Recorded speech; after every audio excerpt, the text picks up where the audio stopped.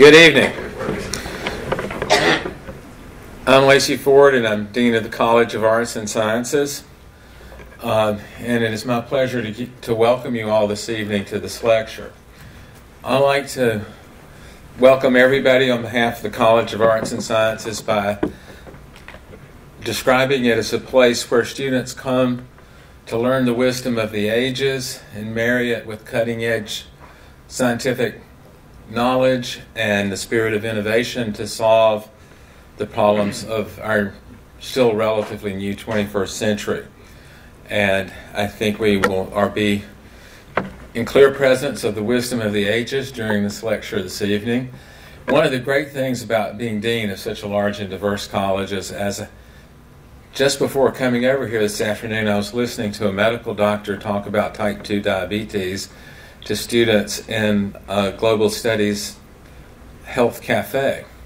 And then I come over here to listen to a theologian talk about the human consciousness.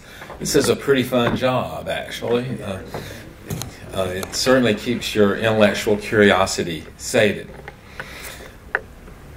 Many of you know that I am a historian by trade, and there was a time when there was a lot more dialogue between theologians and historians than probably occurs today.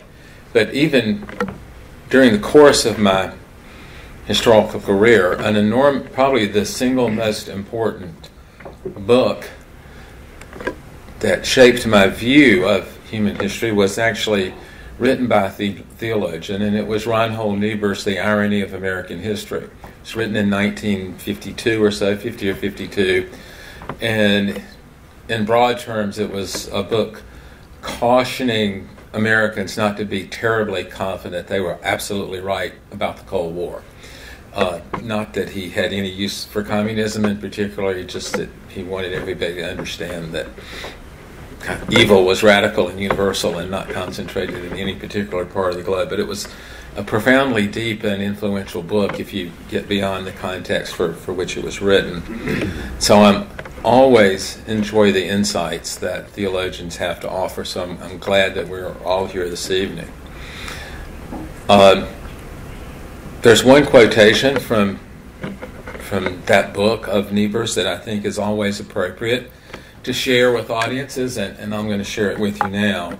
In it, he says, and I'm going to paraphrase a little bit, that humans have just enough capacity for justice to make democracy possible. And we also have just a strong enough inclination for injustice to make democracy necessary. I think we live in a time where the two sides of that are quite obvious, and we can be thankful for such insights. So welcome. I'm going to turn over the podium to Jim Cutzinger, retired professor of religious studies and former chair of the department, a chair's position that is so important I still haven't been able to fill it on a permanent basis, but we've had very good interim chairs to introduce our speaker. But again, welcome, and let's consider what we hear tonight as wisdom of the ages to be applied in our own lives and to the 21st century. Thank you very much.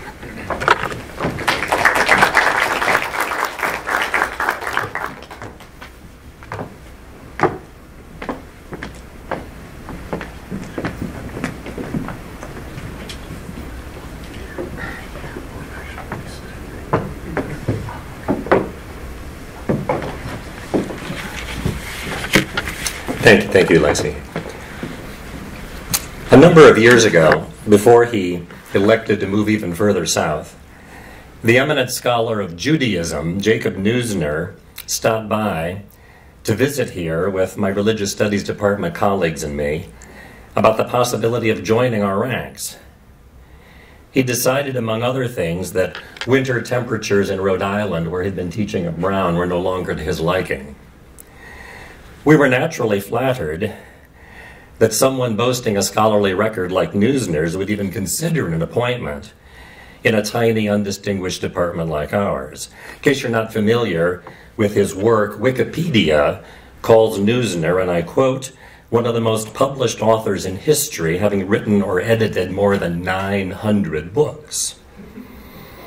It was therefore with a certain anxiety, not wishing to put him off, you know, that we asked the great man what sort of additional demands on our limited operational budget he might anticipate requiring. "Nothing comes to mind," he said.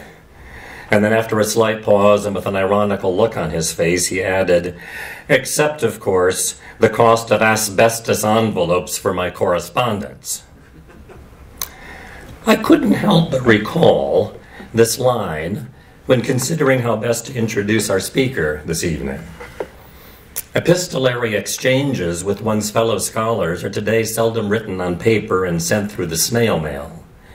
So there's considerably less demand for flame-retardant materials to ensure the safe arrival of especially critical review or rebuttal. But were such precautions still necessary, and were they extended not just to letters but to the many other genres of communications we academics employ, I can think of no one whose prose might in this way be better served than Dr. David Bentley Hart. Now, my audience may find this a surprising, perhaps even insensitive assessment to offer when introducing the very man in question. Indeed, our guest may himself be wondering where exactly I'm going, though I suspect he's the least concerned in the room.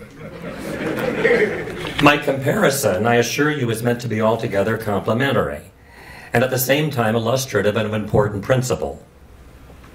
At a time when many of the intellectual class seem in retreat from the rough and tumble of genuine philosophical argument, when rhetorical salvos of the kind needed to awaken one's interlocutors from their dogmatic slumbers are worriedly thought to be displays of one's tactlessness, Dr. Hart may well be considered a champion, not just of those who agree with him, but of those who, though they may disagree, can nonetheless appreciate the dialectical and rhetorical prowess of a relentlessly tough-minded challenger. Someone, in fact, precisely like our speaker, whose often pungent critiques of the scholarly and cultural status quo and whose occasionally offensive defense of provocative claims are always advanced with an understated good humor and implicit invitation to respond in kind. Mind you, I say this as someone who does mostly agree with Dr. Hart.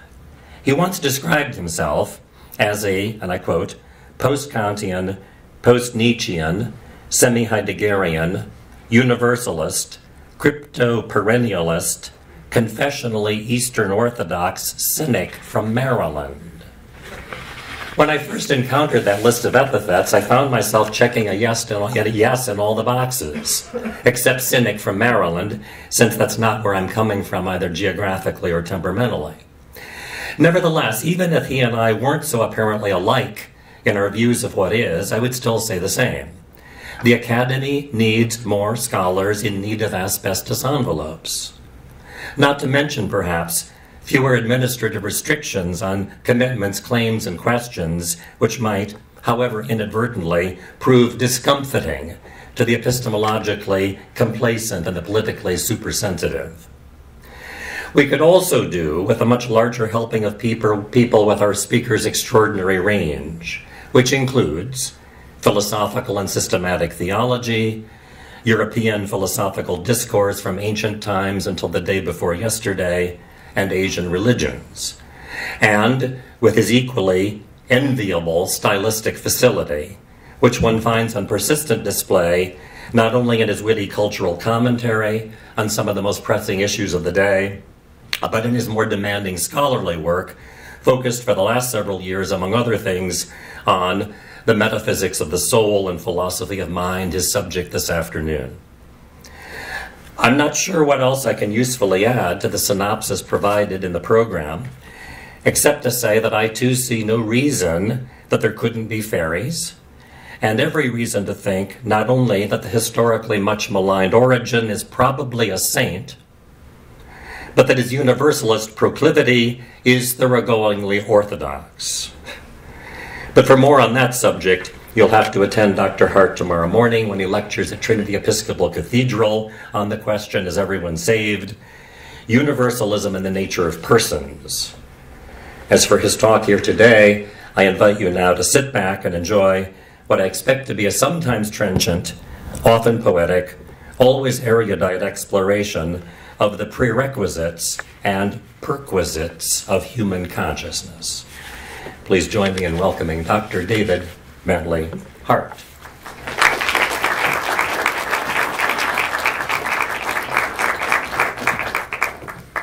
Oh, gosh, I should have prepared something better. Thank you. I just hope the pitch of expectations hasn't been set so high that I'll inevitably disappoint them. But thank you, it's very generous. But you didn't mention my fiction. I hold that against anyone. So. You could have been one of that lucky 3 or 4 human beings who's read it. You know, so. The Devil and Pierre Genet, I've read it. Well, okay, I take it back. Thanks for having me. It's nice to be in South Carolina. I'm not at all troubled by the weather because I just came from Indiana, which is the lowest circle of hell at the moment. Usually it's next to lowest, but this is actually quite balmy by comparison to the winter winds sweeping the upper Midwest. And thank you for coming. It's funny, I'm here talking on 2 topics, this and tomorrow's topic, that invariably, when I talk on them, I get questions from the floor in which I'm asked to fill out all the details of the project I'm describing. So I'll tell you now, I can't do that in either case. The book that tomorrow's lecture concerns is at the press now, and the book to which these reflections will contribute is in a slow process of gestation. But let me explain, actually, what I didn't give the title to my lecture, Dr. Kutzinger did. So, but he gave it the right title, at least the right subtitle, The Conditions of Consciousness. The project I'm engaged on in the area of philosophy of mind, which is a fairly ambitious project, in its negative moments, its initial moments, is a rejection of physicalism as a metaphysics, and especially as an explanation of mental events. More specifically, it's a rejection of the idea that of the notion that mind can be defined as simply an emergent process of brains or neurological systems. And in a sense, I should have perhaps written the book a little earlier, because the tide of philosophy of mind has been turning in that direction a bit in recent years, and I don't like being in the majority. And it continues to turn in that direction at the moment, no matter how fiercely certain materialist prejudices of academic philosophy continue to try to steer the skiffs back in the opposite direction. The problem, however, with making the argument that I will want to make in the book, and this is especially the case in the Anglophone world, is that many of those who attempt to enter the debate are unwilling or unable to distinguish the logical problems of the question of consciousness and intentionality, that is, the mind's capacity to be about ends and objects and purposes, from the empirical question of cognitive science and the correlations between brain activity and mental events. These are 2 very different sorts of questions. And another problem, again, especially acute in the world of Anglophone philosophy, is the habit of imagining that the only alternative to a straightforward emergentist narrative of consciousness is a kind of Cartesian dualism. But of course, actually, that sort of dualism, like a mechanistic model of mind, is one of these are equally modern mechanistic pictures of reality, and both suffer from, if not exactly the same logical deficiencies, very, very similar logical deficiencies. And so first one has to isolate the proper question before one can attempt any answers. Simply said, and I say this simply by way of, as I say, isolating the correct question, there is no way in which the sciences, as we understand and practice them, can supply any information of particular relevance to the question of consciousness, aside from reminding us, as we know, that minds and bodies are not functionally severable in our normal experience. The reason for this is banal. Consciousness, uniquely, is not a third-person event reducible to a purely objective description, but is first person in its phenomenal structure all the way down. The mind can't be exhaustively accounted for solely in terms of the mechanics of sensory stimulus and neurological response, if only because neither stimulus nor response is by itself a mental phenomenon. Neither, as a purely physical reality, possesses conceptual content, intentional meaning, or personal awareness. In truth, though, even the most basic phenomenology of consciousness discloses so vast a qualitative incommensurability between physical causation and the subjective experience of mental events that any method capable of providing a model of only the former can never produce an adequate causal narrative of the latter. The two sides of the phenomenon simply cannot be collapsed into a single observable datum, at least not one observable in a single way, or even connected to one another in a causal narrative, and so the precise relation between them can't be defined or even isolated as an object of scientific scrutiny. And this is an epistemological limit that it seems reasonable to think will not be erased, no matter how sophisticated our knowledge of the complex activities of the brain may become, because the problem is one of logic, not of method or technique. The problems with the materialist account of consciousness, however, are far graver than the limits of scientific method. I'm not going, however, to lay out for you the whole inventory of those problems, because that would take us a little over time by about 72 hours. But I have to note that the most obvious phenomenological contours of every mental act, its subjectivity, its unity of apperceptive aptitude, what's called its aspectual and volitional intentionality, its qualitative awareness, etc. That is, it's to be aware of things under the forms of qualitative experience, such as hot, cold, are precisely all those things that early modern method banished from its view of nature in order to perfect a method of pure third-person inductive investigation. Well, there's nothing contemptible in that. And of course, the original picture of things that was thus produced in the 17th century largely, by making this methodological decision, was quite contentedly dualist, allowing the mental and the physical each its own discrete autonomous sphere. Nature, not being teleological or intentional in any way, it was believed, at least as an object of inductive investigation, is nothing like mind. Mind, not being composite, purposeless, and impersonal, at least not as we experience it, is nothing like nature. Now, as problematic as this was logically for describing any kind of coherent ontological, causal, or epistemological liaison between the two spheres, it was nowhere near so magnificent a disaster as the later materialistically monistic attempts to reduce mental events to mechanical. Hence now, after so many really extravagant philosophical failures, I say it's actually an almost poignant history. And again, I would lay it out for you if we had several days, or if this were a class rather than a simple single lecture. We're at a moment when the choice is narrowing down to two extremes. The first is panpsychism, that is the proposition that consciousness is not emergent from matter, but is merely a ubiquitous property of all physical events, in the way that, say, mass or momentum might be, in various degrees of integrated or compound or amplified function, as proposed, say, by Galen Strawson, or more hesitantly by David Chalmers, or even by the great neuroscientist Christoph Koch, who used to be a believer that in a physically reductive account of mind, and for many was expected to be the neuroscientist who would really begin to solve the problem. This sort of panpsychism, or various kinds of panpsychism, are present in the ascendant. That will probably pass, because my experience of philosophy of mind is it goes through cycles. At the moment, panpsychism is all the rage again.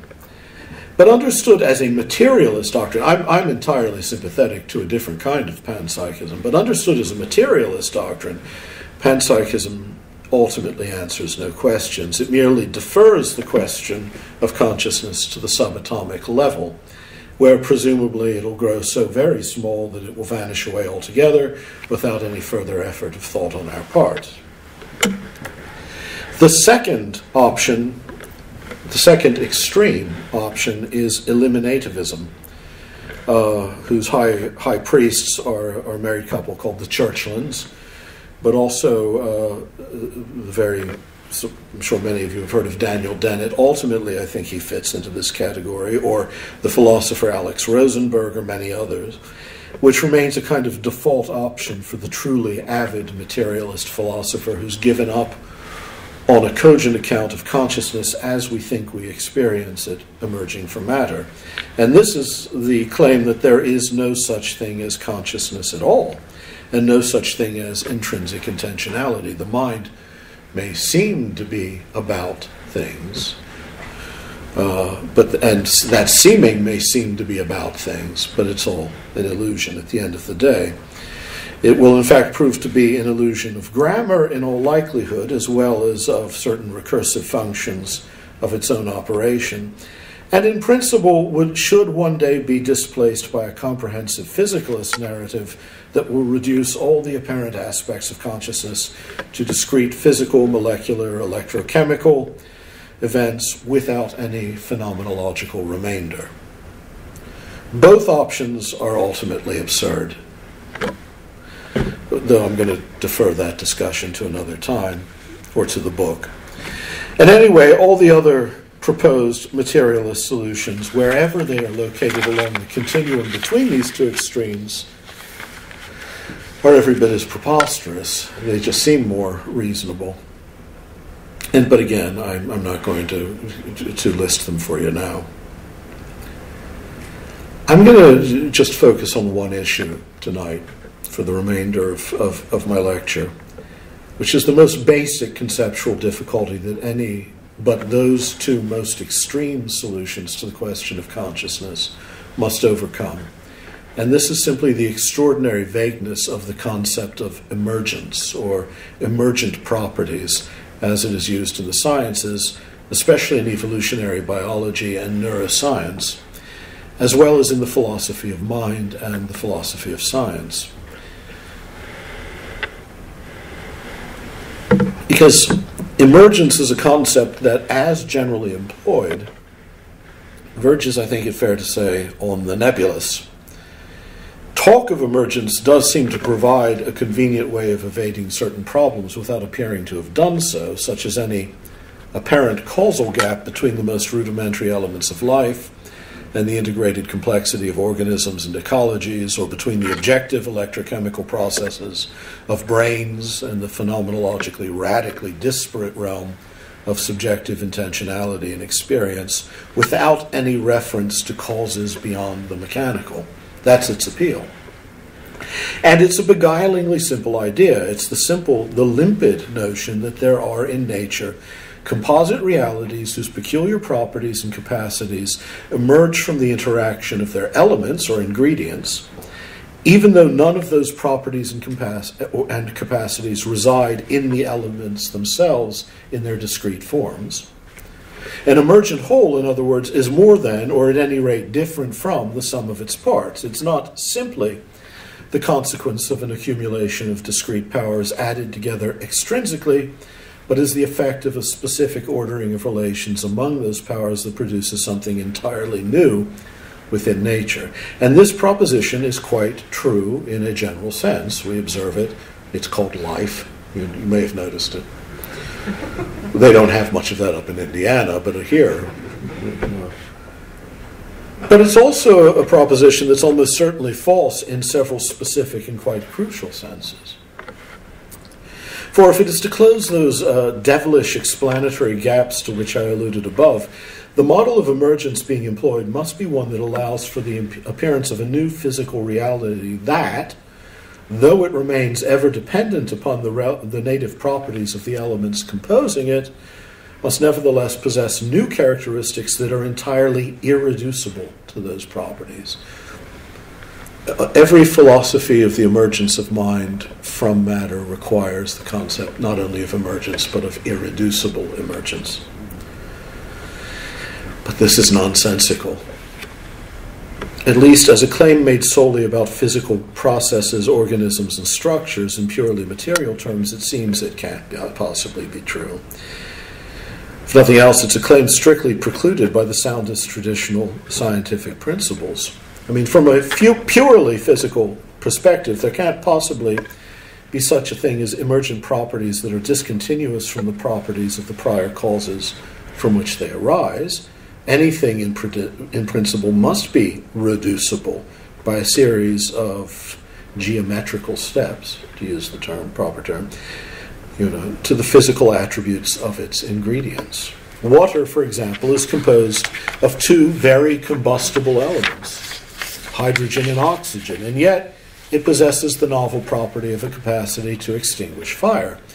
But while water's resistance to combustion is not identical with any property resident in either hydrogen or oxygen molecules, it is most definitely reducible to those special molecular properties that, in a particular combination, cause hydrogen and oxygen to negate one another's combustible propensities.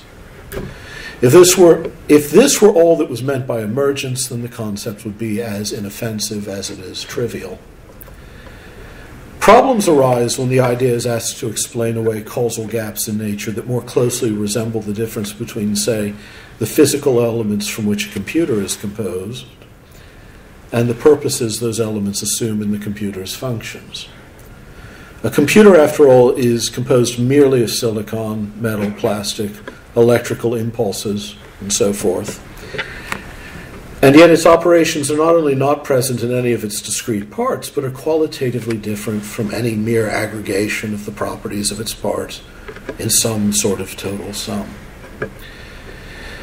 But of course, what distinguishes a computer's powers from those individually possessed by its various elements is not any emergent property at all, but rather the causal influence of a creative intellect acting upon those elements from without. So while it's true that taken as a purely physical phenomenon, nothing that a computer does is anything more than the mathematically predictable result of all its physical antecedents, those operations that actually involve computing in the full sense have been formally imposed upon those physical constituents by a further, more eminent, informing causality, itself directed by a purpose, by a final causality, that has assumed those physical constituents into a purposive structure that in no meaningful sense can be said to have emerged from them. At the purely material level, whatever is emergent is also reducible to that from which it emerges. Otherwise, emergence is merely the name of some kind of magical transition between intrinsically disparate realities. Something happened, and what do you know? Mind. To avoid these sorts of confusions, then, using emergence in a way that discreetly trespasses the boundary between the scientific and the magical, it really is necessary to undertake a kind of reconstruction of our concepts of causality. After all, the extraordinary fruitfulness of modern scientific method was achieved before all else by a severe narrowing of its investigative focus. This is very, very much, in a sense, the story of early modernity's scientific revolution. This involved the willful shedding of an older language of causality that possessed great richness, but that also seemed to resist empirical investigation. At least that was the prejudice of the time. The first principle of the new organon was a negative one, the exclusion of any consideration of formal and final causes, and even of any distinct principle of life, in favor of an ideally inductive method purged of metaphysical prejudices, allowing all natural systems, I'm trying to check the time on my phone while I talk, allowing all natural systems to be conceived as mere machine processes. and all real causality is an exchange of energy through antecedent forces working on material mass. Everything physical became, in a sense, reducible to the mechanics of local motion. Even complex organic order came to be understood as the emergent result of physical forces moving through time from past to future as if through Newtonian space, producing consequences that were all mathematically calculable, with all discrete physical causes ultimately reducible to the most basic level of material reality. And while at first many of the thinkers of early modernity, as I said, were content to draw brackets around physical nature and to allow for the existence of realities beyond the physical, that is, mind, soul, disembodied spirits, God, they necessarily imagined these latter as being essentially extrinsic to the purely mechanical order that they animated, inhabited, or created. Thus, in place of classical theism's metaphysics of participation in a God of infinite being and rationality, they granted room only for the adventitious, finite, cosmic mechanic, or supreme being of deism, or, as it is called today, intelligent design theory. But of course, this ontological liberality was unsustainable. Reason abhors a dualism. Any ultimate ground of explanation must be one that unites all dimensions of being in a simpler, more conceptually parsimonious principle. Thus, inevitably, what began as method soon metastasized into a metaphysics, God help us, almost by inadvertence. For a truly scientific view of reality, it came to be believed everything, even mind, must be reducible to one and the same mechanics of motion. Those methodological brackets that had been so helpfully drawn around the physical order to allow for specific kinds of investigation now became the very shape of reality itself. It was always something of a fantasy, of course. For one thing, even as a method, the mechanical model extends only so far. Pure induction is an impossible ideal. In the life sciences, for instance, organisms can only very rarely be investigated without any hypothetical appeals to purpose whatsoever, or without treating organic structures as intentional systems. What's it for? Cui bono? What's the point of this organ? And it's only a metaphysical prejudice that then dictates that the proposive language is no more than a useful, indispensable fiction. Moreover, before higher causes like form and finality could be excised from the grammar of the sciences, they had first to be radically misconstrued. Even such residual Aristotelian terminology, for instance, as remained in the sciences in the 17th century, had already to a very great degree been mechanized, so to speak. You only need to read Francis Bacon to confirm this. I mean, instead of talking about the relation of act and potency in any event or any substance, we have talk of, say, agent and patient substances and interaction, and that interaction is understood as a mechanical interaction. This bears no relation to the antique categories that are being used. Form and finality had come to be seen as physical forces or influences extrinsic to a material substrate that in itself was not the pure potentiality save prime matter, but merely a universal, subtle, ductile, unarticulated physical stuff. The elements of nature were not imagined, as they had been in the classical and medieval synthesis, as having an intrinsic disposition toward order or vital integrity. Again, this makes sense in trying to create an inductive method. The elements of things were seen simply as inert ingredients upon which formal determinations were extrinsically impressed under the external guidance of final causes that operated merely as designs, factitious designs. That's why, again, something like intelligent design theory is a perfect example of an early modern metaphysics reasserting itself and mistaking itself for an antique metaphysics.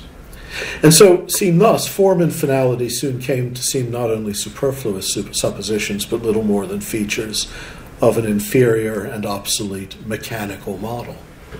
This mechanism was presumed. But of course, one can't really reject something one does not understand.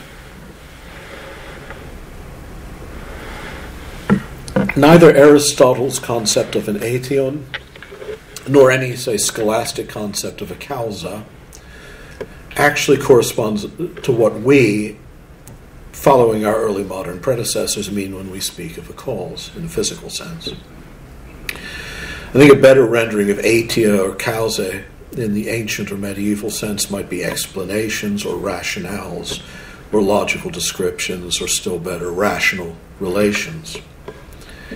The older fourfold nexus of causality was not, that is to say, a defective attempt at modern physical science, but was instead chiefly a grammar of predication, describing the inherent logical structure of anything that exists, insofar as it exists, and reflecting a world in which things and events are at once discretely identifiable and yet part of the larger dynamic continuum of the whole. It's a logic, not a science in the modern sense. It was a simple logical picture of a reality in which both stability and change can be recognized and described, and these aetia or causae were intrinsic and indiscertibly integral relations, distinct dimensions of a single causal logic, not separated forces, only accidentally in alliance with one another. A final cause, for instance, was an inherent natural end, not an extrinsically imposed design, and this was true even when teleology involved external uses rather than merely internal perfections, as in the case of human artifacts. It was at once a thing's intrinsic fullness and its external participation in the totality of nature. Thus, in the Liber de Causis, one of the this remarkable book that Thomas Aquinas and others received from the Muslim philosophical world under the fiction that had been written by Aristotle, but Thomas was wise enough to recognize that it was nothing of the sort. It was actually a kind of digest of the metaphysics of Proclus, the great Neoplatonist, funneled through the Islamic monotheism. In the Liber de Causis, one of the principal causes of any isolated substance is the taxonomic category in which that thing subsists, the more eminent rational structure to which it belongs. So in a sense, a causal relation in this scheme is less like a physical interaction or exchange of energy than it is like a mathematical equation or like the syntax of a coherent sentence. Now, admittedly, this is a picture of reality that comes from ages in which it was assumed that the structure of the world was analogous to the structure of rational thought. But then again, this was an eminently logical assumption. If only because there appears to be a more than illusory or accidental reciprocal openness between mind and world, and because the mind appears genuinely able to penetrate the physical order by way of irreducibly noetic practices like mathematics and logic. In any event, perhaps it really was necessary to impose the discipline of this impoverished causal language on the scientific intellect, if only to direct its attention to the finest and humblest of empirical details. As I say, this is why modern science has produced such prodigies. But even so, as Hegel so brilliantly demonstrated, one can never really reason purely from the particular. Once the notion of causality has been reduced from an integral system of rationales to a single kind of local physical efficiency, it becomes a mere brute fact, something of a logical black box. Description flourishes, but only because explanation has been left to wither. So it was that Hume, having seen the spectral causal agencies of the schoolmen chased away, all those things that the medievals and the ancients talked about, Hume found causality itself now to be imponderable, logically reducible to nothing but an arbitrary sequence of regular phenomenal juxtapositions. Even mathematical descriptions of events now became nothing more than reiterations of an episodic narrative without any clear logical necessity. And this is indeed where we remain, in a sense.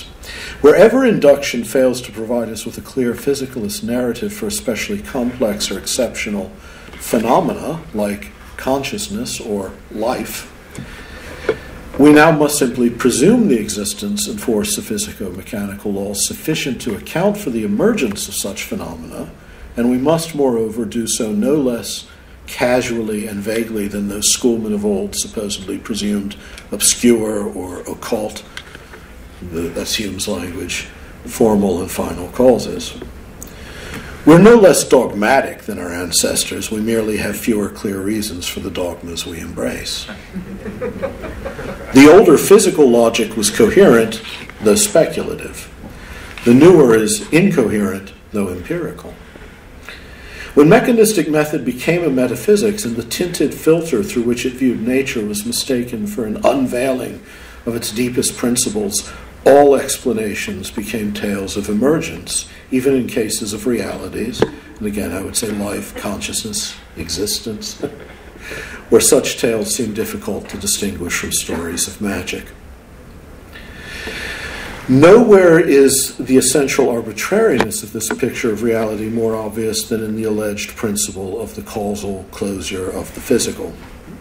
Sorry, I'm having trouble with my phone here. I don't want to keep you too long, but I have a function that's supposed to prevent it from shutting down, and it keeps shutting down anyway. Someone's fault out there.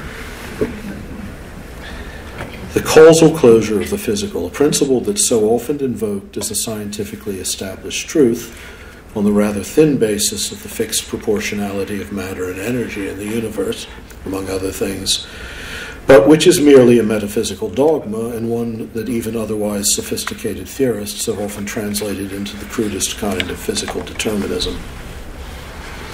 I have learned physicists who still talk as if, at least once reality passes the threshold of quantum decoherence, something like Laplace's fantasy holds true. A demon of superlative intelligence, knowing at a given instant the precise location and momentum of every atomic particle in existence, could both reconstruct the entire physical history of the universe and foresee its entire future.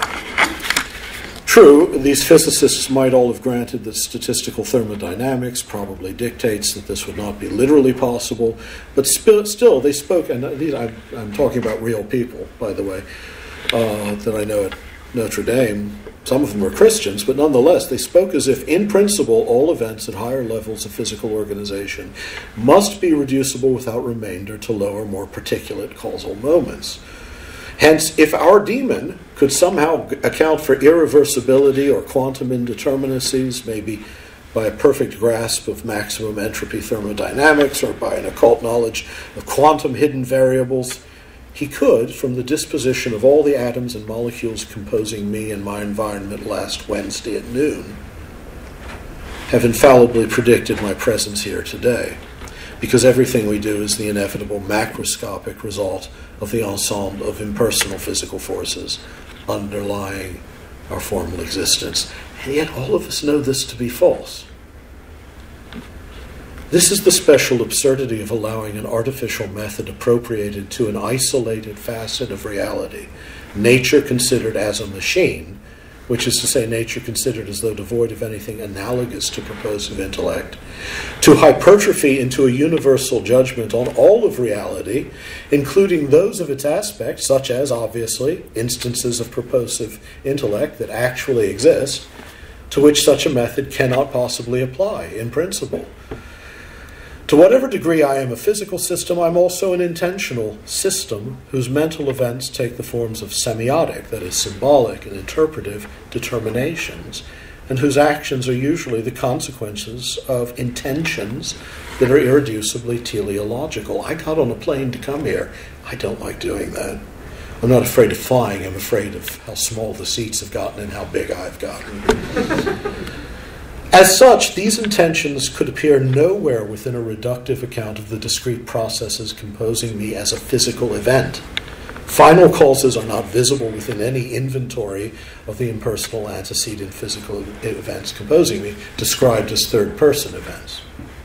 Simply said, I have reasons for being here, and reasons are qualitatively unlike mechanical forces, even when inseparably allied to them.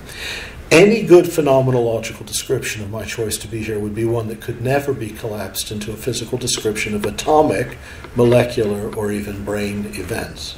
Yet, of course, at the level of the exchanges of, yes, I'll agree with this, at the level of the exchanges of matter and energy, or of their interchangeable mathematical values, The natural order may always have to even out into an inflexible equation. I'm all for the conservation of energy. But the movement of those material and energetic forces is also directed by causal or rational relations of a different kind, which impose upon the flow of physical events formal and final determinations that are not merely the phenomenal residue of those events, and that are not visible to those aforementioned physical inventories. The obvious physicalist repulse to this, of course, is to claim that all intentionality is in some sense illusory. We get back to the eliminativist position. Or reducible to complex electrochemical brain events, which are in turn reducible to molecular description and then to atomic description and so on, but that too is obviously false. Not that I have the time here to argue the point comprehensively. So again, I defer the issue to my book.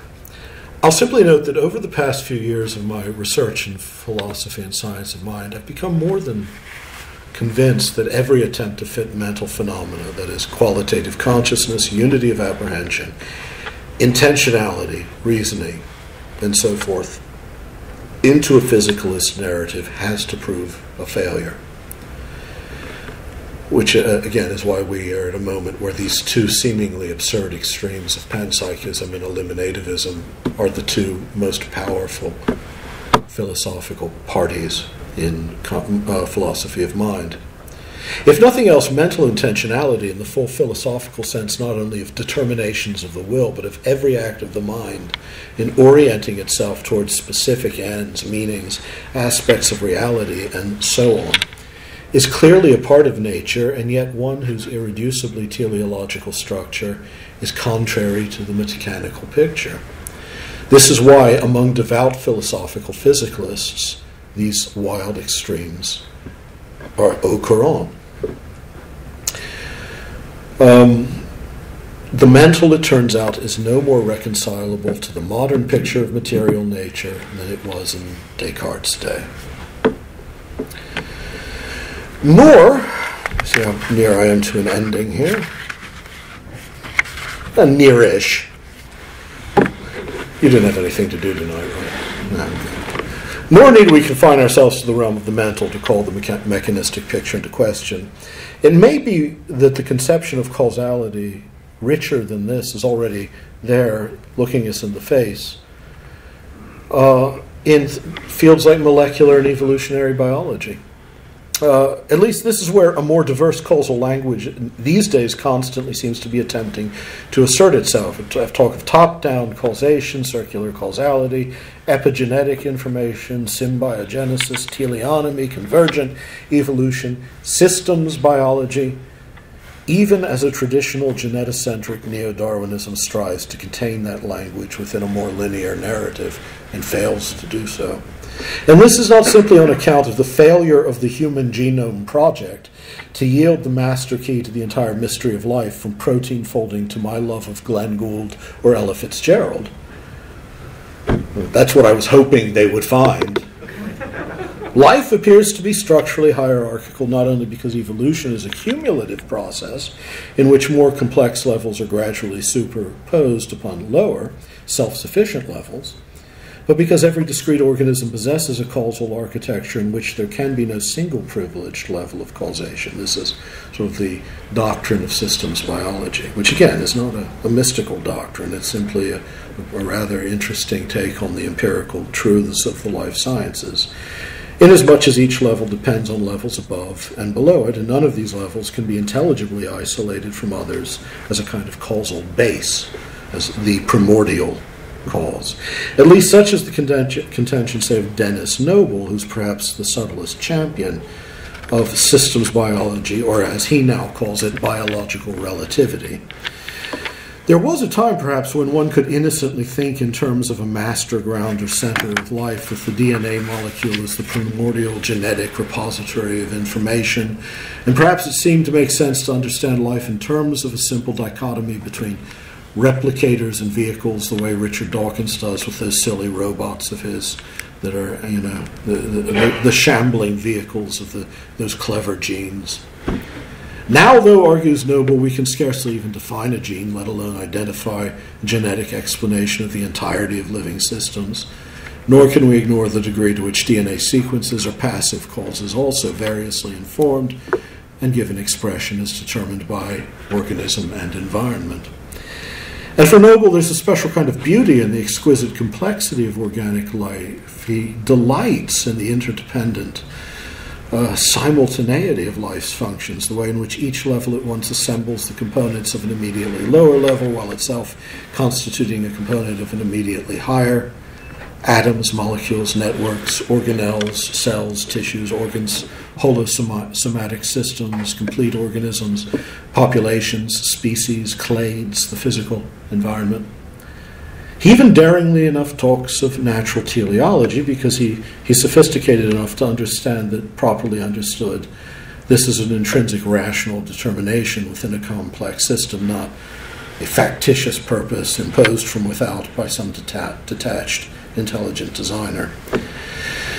But in larger part because there clearly are levels of explanation at which purpose constitutes not just an illusory epiphenomenon of inherently purposeless material process. It's a real causal power.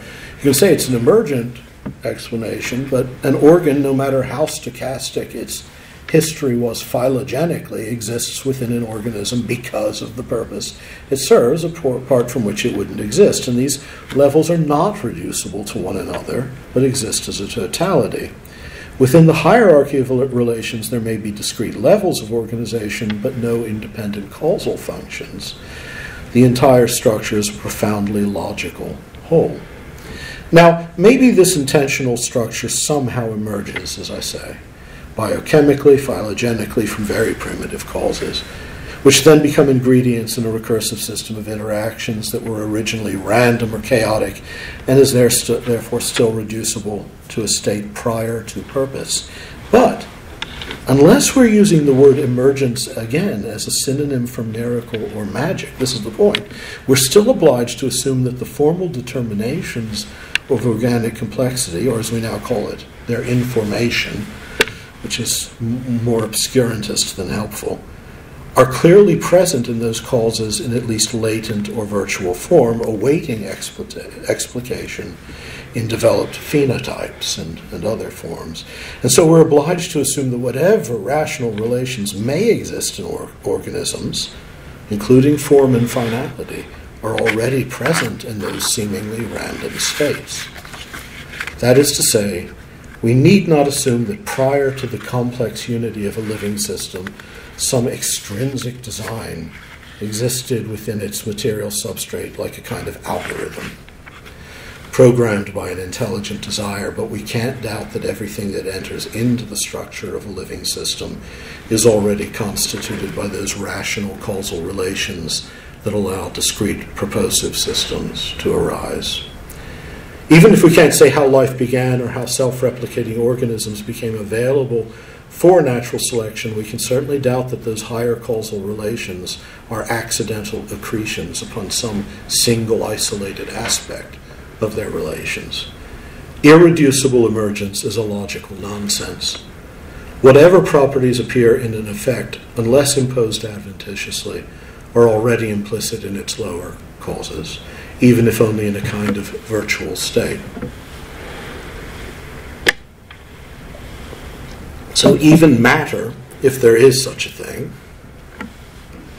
in its barest constitution already has something of the character of mind. At least logic seems to urge even the materialist in that direction. As I say, panpsychism is also all the rage. And really, perhaps it's enough simply to consider the seemingly indivisible relation that exists between them in the very encounter between nature and mind. The intelligibility of the world and the power of thought to lay hold of it.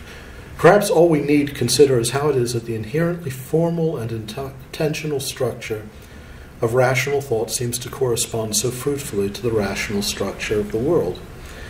This by itself invites us to reconsider something at least like causal language proposed in Aristotelian traditions, say, or in others, in which, again, nature's deepest rational relations are more like the syntax of a sentence or a mathematical equation than like accidental concrescences of physical forces. Perhaps modern prejudice has the matter backwards. Perhaps it's mechanism that should be regarded as the dispensable methodological fiction, while the propositive language we use to isolate specific organic functions are true reflections of reality. Perhaps mechanistic models never were anything more than artificial constraints by which discrete processes might be prescinded from a whole that in itself has something like the structure of intentional thought. After all, it's absurd to think that a model created by the willful exclusion of all mental properties from our picture of nature could then be used to account for the mental itself. And yet the mental is quite real and quite at home within the natural order.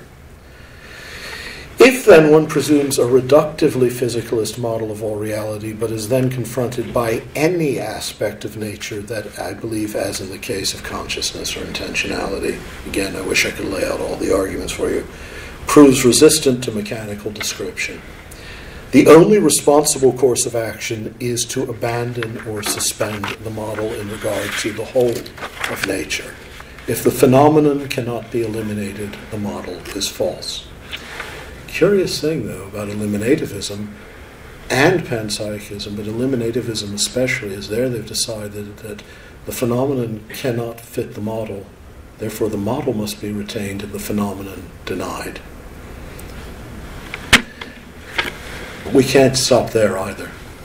Once again, a certain principle of logical parsimony asserts itself here, and then invites us, or even obliges us completely to reverse our original supposition. Reason abhors a dualism, as I've said. I expected a laugh when I said it, but ideally all phenomena should be reducible to a single, simpler, more capacious model of reality. Far from continuing to banish mind from our picture of nature, then, perhaps we should reconsider the ancient intuition that nature and mind are not alien to one another precisely because nature already possesses a rational structure analogous to thought. Perhaps the ground of the possibility of regular physical causation in the energetic and mechanical sense is a deeper logical coherence of rational relations underlying all reality, and hence mind inhabits physical nature not as an anomaly, but as a revelation of the deepest essence of everything that exists. The intentionality of mind then is neither a ghostly agency inexplicably haunting a machine, nor an illusion reducible to non-intentional and impersonal forces, but instead the most intense and luminous expression of those formal and teleological determinations that give actuality to all nature. What makes us believe we should, or for that matter, could, think otherwise? Thank you.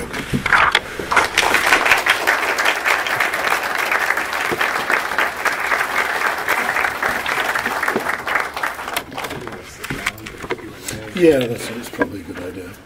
Is that? Yeah.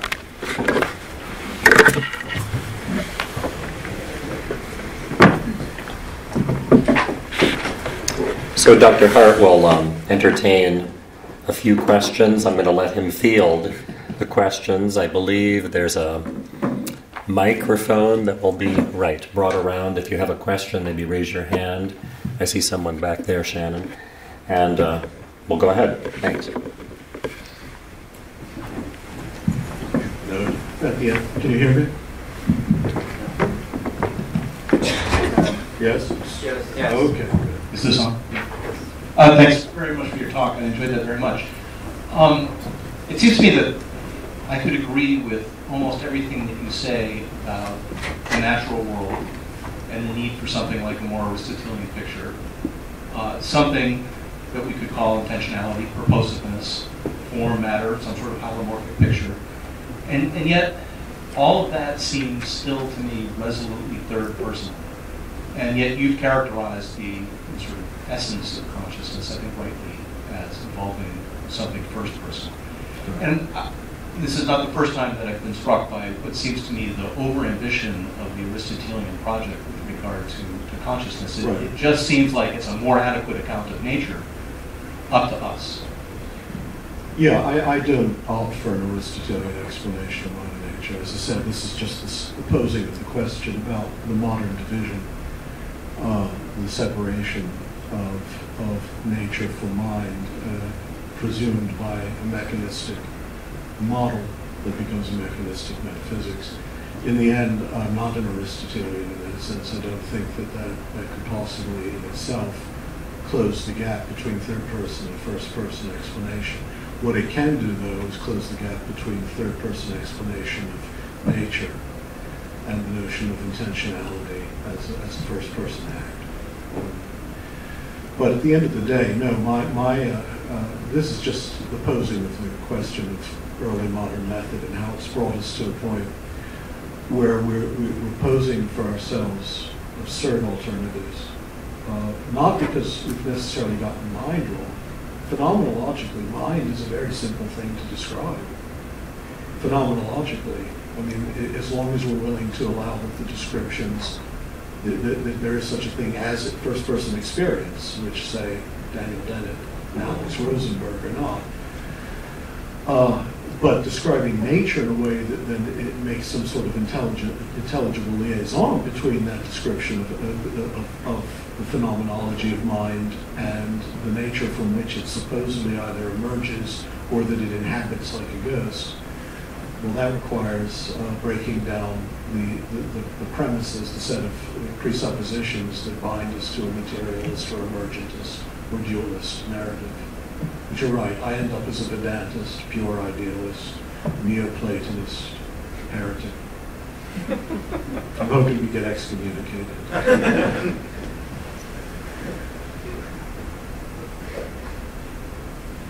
Yeah, thanks very much for your talk. I just wondered where you sort of invoked the possibility of like using biological systems theories in a way to sort of get into some of this in a different way. I'm just wondering where you would place these fairly recent theories known now as enactivism in the sort of philosophy of mind within your binaries that you're creating. Do you feel like there's a place for that theory? And in particular, right, these sort of notions of very basic mind that is without content. Right. Therefore, really taking your notions of reason out of the picture, and not making them necessary for some kind of intentionality being there, right? Yeah. So where would that fit into your larger set of dichotomies? Right. I haven't decided because the literature is still evolving, but most of those that I've encountered are in the general family of panpsychist models that try to reduce consciousness to simples that in composite become more complex, like in integrated information theory that you get from Giulio Tononi and now Christoph Koch. To me, though, the phenomenology of mind militates against that rather violently in the notion that the actual act of consciousness can be a composite effect. I still think it is reducible to the simplicity of apperceptive capacity and the simplicity of field of perception and intentionality. So to me it looks like a still quasi-mechanistic language. But again, as I say, this literature, this field of theory is still taking shape. In integrated information theory, which is sort of like a cousin, there really is a failure, for instance, to distinguish between information in the sense of an objective truth given, an objective quantity susceptible of cognition, and the knowledge of that. There's just, again, a magical transition where the third person becomes the first person without any explanation except accumulation.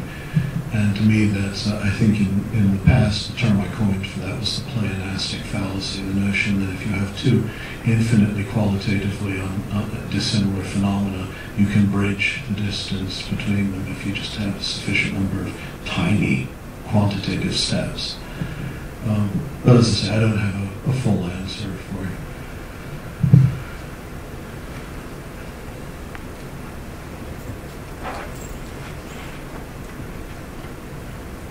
Oh, it's me. Okay. I'm going to take this from a pretty simplistic point of view, so this is probably way over my head, but there are a couple of things. I remember when I was like a freshman in my first philosophy class, and when I looked at quantum mechanics, I thought, oh my God, there's room for God there somewhere. So that was my big revelation. My interest in since then has been in risk and a couple of phenomena and systems theory. So a couple of phenomena that just come to mind, so to speak, are the critical state. So we have a physical phenomenon, but within that physical phenomenon, there's sort of an infinite possibility of these critical states, like the sand falling down on the little heap, and then all of a sudden you get a landslide, and you don't know whether it's a big landslide or a little landslide. The other thing is first order, second order, third order, fourth order phenomena. So I don't know if you can put those together, but to me there seems to be some possibility that within this physiological structure that we call a brain, there's something going on that is way out there, that is... Yeah, but again, you're talking about things like, that's fine. Still, somewhere between the first order, the second order, the third order, fourth order, and or the fifth or whatever, the phenomenon, there has to be a qualitative inversion. And if you can't explain that qualitative inversion in terms of the earlier phenomenal state, if it just happens, then it's magic. If it's not magic, then you have to say that we were missing something implicit. And then, how do you go about that? It's not by assuming emergence, it's by doing away with the notion of irreducible emergence and presuming a rational potency that is only expressed. You mentioned quantum theory, the whole issue or the indeterminate. It doesn't have to be quantum theory, as you say, like shifting sands. Someone like David Bohm, of course, will try to argue that there are hidden variables that make even the quantum realm every bit as determinate as the Newtonian mechanical realm. But I think that's probably wrong. I mean, I think Bell's theorem has been proved mathematically. I think there are any number of reasons. But all of that, no matter how you look at it, you're still within a realm that's describable, whether it's potential or actual, whether it's determinate or indeterminate, of third-person processes. And so you can easily get lost in the beautiful intricacy of that and miss the very simple issue that the phenomenology of consciousness is still a phenomenology of something that is qualitatively different and that can't be reconciled with third-person description. Now, I'm not saying that mind, I've never, mind and brain aren't separable, of course, that's true. I'm not a Cartesian. I don't believe that the mind is a ghost inhabiting a machine. That's the point I'm trying to make. But the terms of that relationship are not mechanical. They're not irreducibly emergent mechanical forces. And so where does the priority lie? I think by the time we get to the end of my argument, the priority lies with consciousness itself. So, I don't know if that answers your question adequately. But. Well, I think that what was hitting me was the possibility that there was something going on that was so far beyond any rational materialistic explanation that there was room for God. Oh, well, okay, yeah, sure, fine. Yeah. I do believe that what's going on is beyond a materialist explanation. I believe materialism is a superstition, and one that has to be chased away if you want a truly scientific or logical picture of reality. But materialism is a methodological decision, has its uses. It's good to know, the body may not really be a machine. Organisms are machines. They don't behave like machines. They grow, they change, they repair themselves. They have a certain kind of dynamic structure that's more than just the arrangement of unrelated parts. But isolating certain functions in the body and treating them as the machines. It allows us, for instance, to develop medical treatments that can save lives. So I'm not against methodological, inductive method. I'm just saying that using that as a metaphysical explanation of things like consciousness is always going to be a dead end.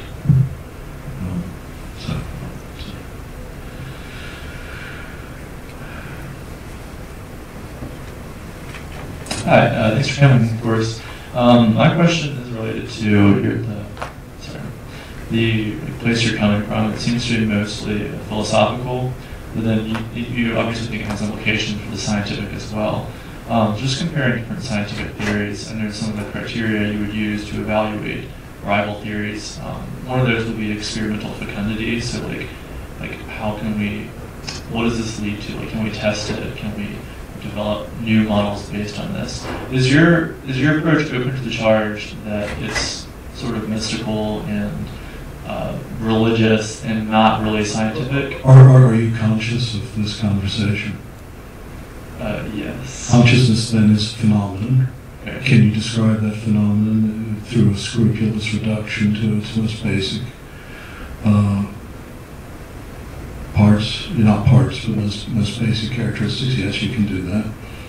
Is that description, I mean, consciousness is a rather conspicuous phenomenon. Mm-hmm. It's not, is that then reconcilable with a mechanistic picture of matter? No. So that model is not capable of describing the whole of reality. Remember, the fecundity of any experimental method is the fecundity of producing results that specifically correspond to the questions you're asking and the manner of asking the question. You know, read your Heisenberg on this. If you're trying to build a house and you use wood and nails and plaster and stone and you produce a house, then you've achieved a house because you've used the correct method. But that doesn't mean that there's no such thing as a cave or a palace, right? So again, in a purely and I know, by the way, the word mystical doesn't frighten me, but I mean, in this case, I'm talking about a phenomenon that is universally observable and that can be described with a very, very precise and scrupulous phenomenology, and has been described. In Western tradition, descriptions of consciousness emerge somewhat late, although other aspects of mind, like reason and things, tend to be more fully worked out. But we have descriptions of, really extraordinarily precise phenomenological descriptions of such things as willing, or mistaking one thing for another, or intentionality, say in Indian philosophical tradition going back several centuries before Christ. So, it is observable, it's describable. There's nothing mystical about that. It's a phenomenon of nature that doesn't fit a certain model of nature, therefore the model is false. Thanks.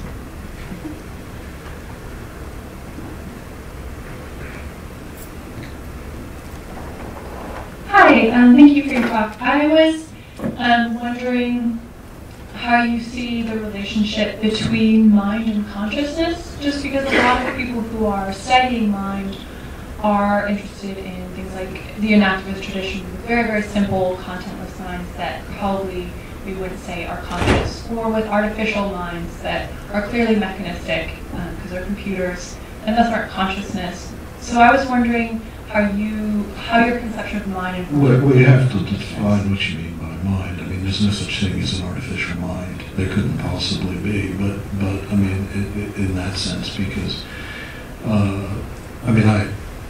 in fact, what I didn't, I brought here, just in case I decided I didn't want to give this talk, I brought another talk on computational models of mind, but then I decided that I'd heard it too often. By mind, I'm speaking at the simplest level of intentionality, unity of apprehension, first-person perspective, qualitative awareness, and in its as enfolded within intentionality, the possibility of the syntax of reason, that is, and of language, that is, of arriving at results that can't be the consequence of the brute juxtaposition or the brute sequence of electrochemical events, but that are actually dictated by their semantic content. Like, all men are mortal, Socrates is a man, therefore Socrates. I've lost the thread. Yeah. So that's what I mean by mind. There's contentless mind is already a problem, because mind, as I understand it, is not a thing but an act, and that act is inherently intentional. So if it's utterly contentless, there's no act, there's no mind. Artificial mind is just a category mistake. I mean, it seems to me it's just what you have are algorithmic imitations of functions that, sadly, no matter how often we repeat the Turing test, and no matter how close we get to something that looks like it passes the Turing test, will ultimately not be intentional consciousness. Although, I'm not saying it's entirely, I mean, if a machine became conscious, I wouldn't have any prejudices against it, but I still would assume it did not become conscious as a result of the emergent, as an emergence simply from its physical systems. Thank you.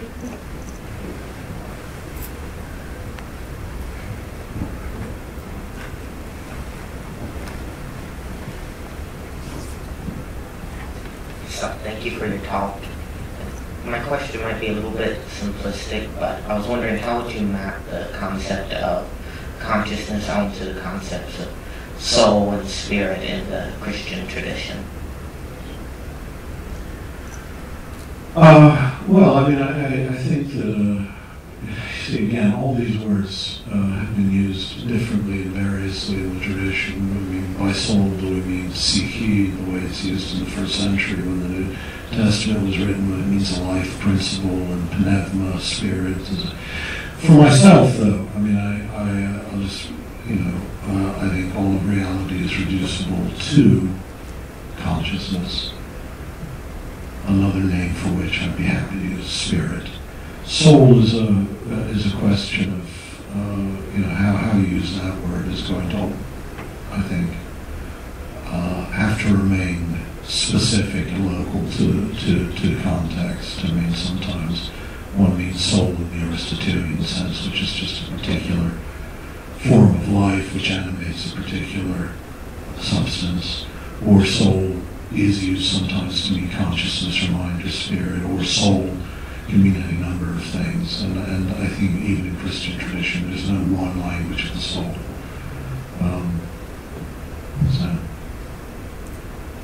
I'm sorry I can't be more helpful in that regard. Thank you, that was helpful.